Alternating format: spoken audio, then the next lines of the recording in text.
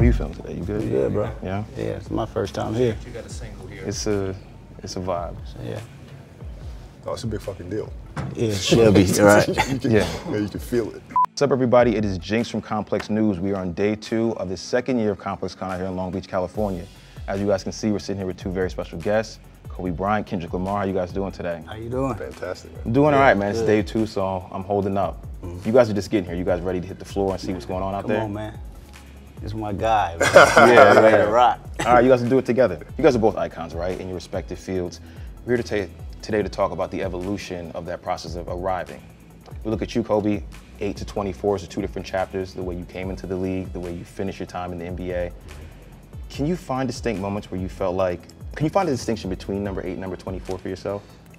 It's crystal clear to me because it's almost two different people in a sense. You know, of having a certain mentality of coming in the league where you're literally headhunting everyone, right? Because it's your time to establish yourself and say, no, I belong here, right? And so this, you know, as a result, everybody must go, right? And then when you hit a certain maturity level, you know, which is where 24, it becomes less about your self-domination. It becomes, how can I help others grow? Like, how can I lead a group of guys to get to a certain level as a group? And that's a really big distinction. Looking back on number 8, what would 24 say to number 8 in those like early years? I think with 24 and his really old grandfatherly wisdom would say just keep head hunting, because that's how I got to be number 24 in the first place. Word. Kendrick, for you, K-Dot into, I guess what we want to call now Kenny, Kung Fu Kenny. You're at a point now where the respect is there. Can you find a distinction point between those two personas, or are they different? Yeah, definitely. It's definitely a big difference. Saying what Kobe just said, K-Dot, this is me prepping myself as far as the lyrical ability and being able to go in the studio and say, you know what, I want to be the best wordsmith. Anybody that gets on this track, I have to just, you know, annihilate, you know, however that is, whether it's through rhyme schemes, whether it's through metaphors, whether it's just punchlines, whether it's just wordplay. And I didn't have the actual technique of songwriting then. And this where, you know, this is the transition where Kendrick Lamar, Kung Fu Kenny. I look at Kung Fu Kenny as a master of the craft now. Now you have the ability to make songs and still have the you know, the wordsmith technique and intertwine it and have a composed mentality on how to approach music. Now you're just not connecting with people in the studio or your homies, you're connecting with people around the world universally. Is a desire to be great something that you walk in the game with, or is it something that you you start to earn as you start to see your skills develop? You start feeling like, I got this, like I got something I can do. Or do you set out the moment you first pick up the rock, get in the studio and say, I'm gonna do this, I'm gonna be the best? I mean, for me, I set out immediately to be the best. I mean, it was a decision, right? And you can't, you know, at what point do you say, okay, I have the skills that are good enough to be one of the best ever? How do you even know that, right? I think it has to be a quest from day one. This is a choice that you're gonna make, and you know the sacrifices that come along with that. But once you make that deal with yourself, that's it, there's no going back. It's a process and it's kind of gradual, but was there ever like a game or a point in practice, any point, personal, where you were like, oh, I'm here, this is? There was a practice, I was 18, and we were scrimmaging, and so it was myself, Derek Fisher at the time. You don't remember Travis Knight. Travis Knight was, you know, and it was our second unit going against the first unit. So that was Nick Van Exel, Eddie Jones, Shaquille O'Neal, Eldon Campbell. And so on my second unit team was a player named Corey Blunt. And so the score was tied, the game goes to 7, 6-6, right? I get doubled, I pass the ball to Corey Blunt takes the shot from the corner, misses it, ball bounces long. Nick goes down, lays it up, first team wins. And so I start flipping tables, throwing chairs. I mean, I let Corey have it. And Corey's like, hey man, it's just a game. I'm like, man, it's not a game, And I went back in the locker room and I was like, man, I might be cut a little different. Maybe this is just a game, but I can't get over it. It's not, why can't I get over this thing? Like they left, went home. I'm still thinking about it the next day. Yeah. I'm like, all right, well maybe I'm a little different. So that's not so much as I've arrived here, but it's more like I care about this a little bit more than everybody else. And in that sense, I arrived. Yeah. Dope. Mine's probably a little bit different than that. Mine's come from a standpoint where you know, after so long of spitting raps to your homies and your friends and in the neighborhood and being in the studio, you kind of feel that, you know, this is all you know and this is your audience. Especially being in Compton, you know, it's a small city. And I think the moment I was able to go overseas, and I think it was a show in London, and I'm doing my raps or whatever, and I see the people in the front row reciting these lyrics as if they wrote them inside my, you know, mom's kitchen where I was at writing them. Yeah. And this right here took my whole approach and appreciation for music on a whole nother level, because now I see that, you know, these words just not for, you know, me and my friends. You know, it's people that actually connect with them that I've never met. And that's the moment I felt, you know, I've arrived. This is not just, it's not just something I do for fun. You know, I'm always doing it for fun, but now I see that other people enjoy it the same way we enjoy it. You know, and that gave me another fuel and battery in my back to keep doing it. In rap, you know, even as a competitive sport, a lot of guys are calling themselves great. You're at a point where you can call yourself the best rapper alive, and you have, and it's fact, right? Like, you can mean it.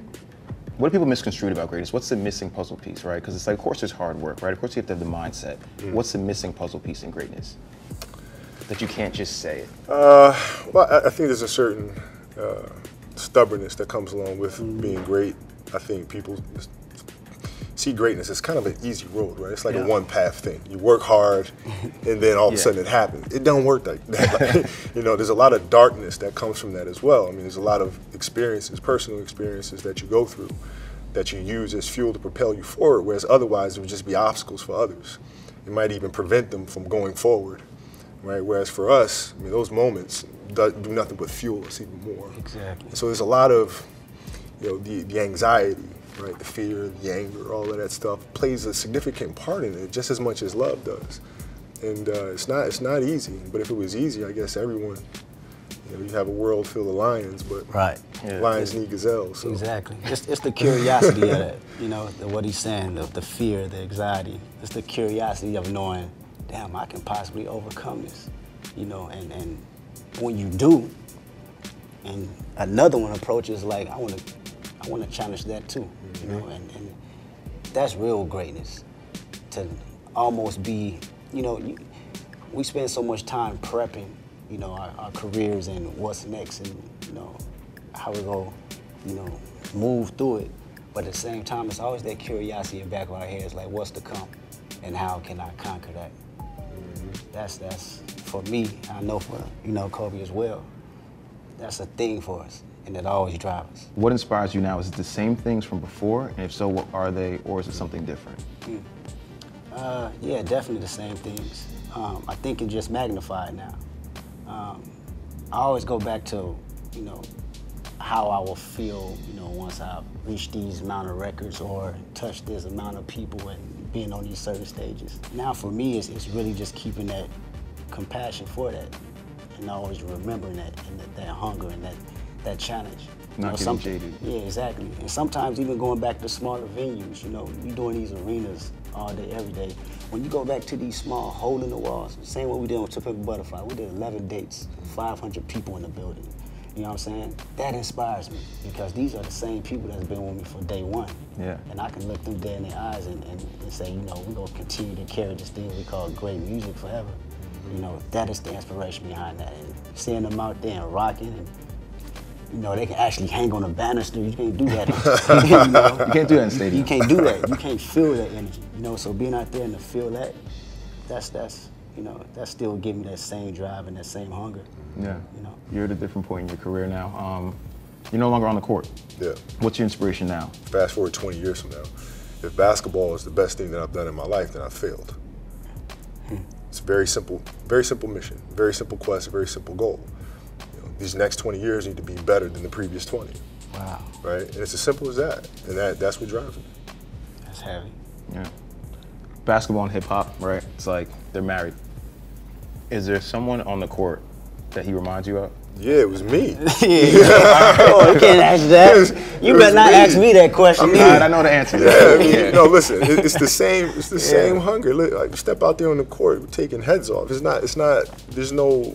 I don't want to hear it. Like, I don't want to hear Michael's the best player in the world. I want to hear they call him Black Jesus. I don't want to hear that. You don't have to show me, right? Yeah. So that's that. All right. Let me just skip. All right, you just like erase the next three. All right, you were in the building for his final game. What was that like? I mean, like LA, right? Like you've watched the entirety of his career. In a lot of ways, he's defined LA and the world you grew up in, shown you possibilities, and he's not that far from you. Right. But then, especially when you see the final game, he's actually like not that far from you. Yeah. What was that? You know, it's funny. We didn't actually know what was happening until like the final moments, because I mean, you're in it. We watching him. I mean, it's like he's okay, 34 points. Okay, 40 points. Okay, this is a Kobe night on this last night. You know what I'm saying? But it's a switch that's starting to happen. Now it's like a damn near a glitch, and me and Schoolboy Q looking at each other like, is this really happening? You know, everybody's just, you know, appalled, but we're looking like, damn, he's really about to do this on this final game. That's a different type of fucking greatness, man. Like you that's like Storybook.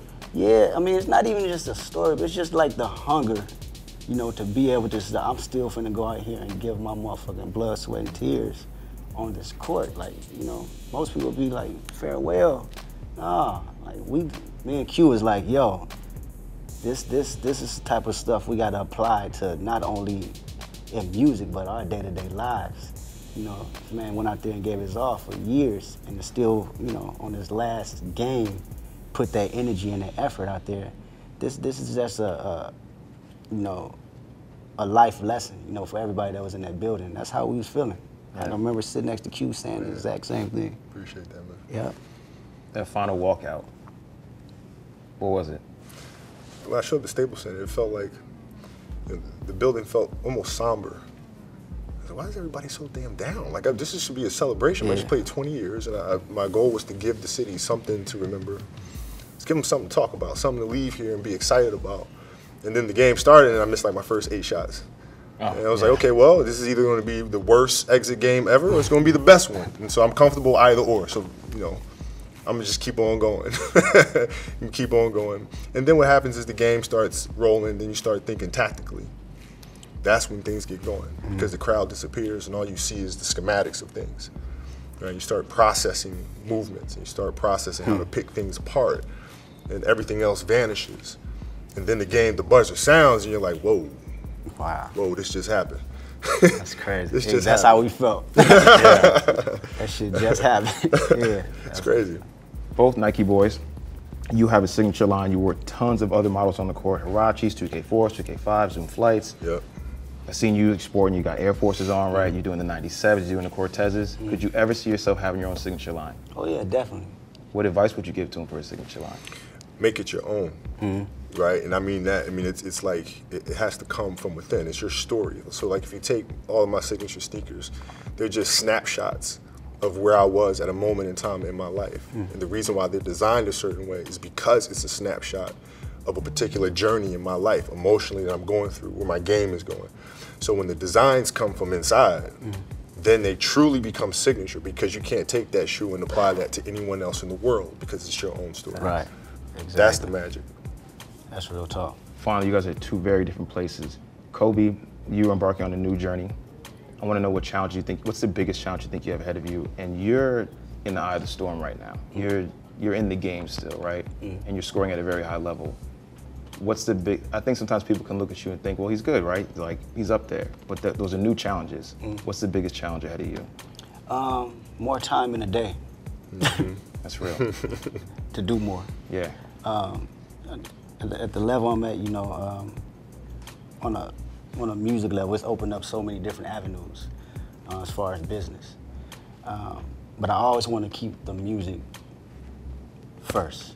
You know what I'm saying? Okay. And this is a challenge that I'm seeing that's happening right now today. Keeping the music 100% first, but not being stagnant in, you know, other ideas and other creatives that I have to offer in the world. My challenge is letting go of what was, to focus on building what's to come. And that's very, very hard, because, you know, 20 years of career, legacy, Kobe Bryant, things of that nature. The easy thing would be to build upon that still, right? The hard thing to do is to let that go, right? And now focus on building the studio, focus on building a content company, from books to films and everything in between. Yeah. Focus on what's ahead, right? And it takes a lot of bravery to be able to do that, because what if that falls flat, then what, right? It's always easier to go with what is. What you know. Right, but that ain't what we do, Right. We push forward, and that's the biggest challenge ahead, and we can make these next 20 years greater than the previous 20, I'll be happy. Yeah. Icons, fellas, thank you. My Thank guy. you. Appreciate it, man. y'all.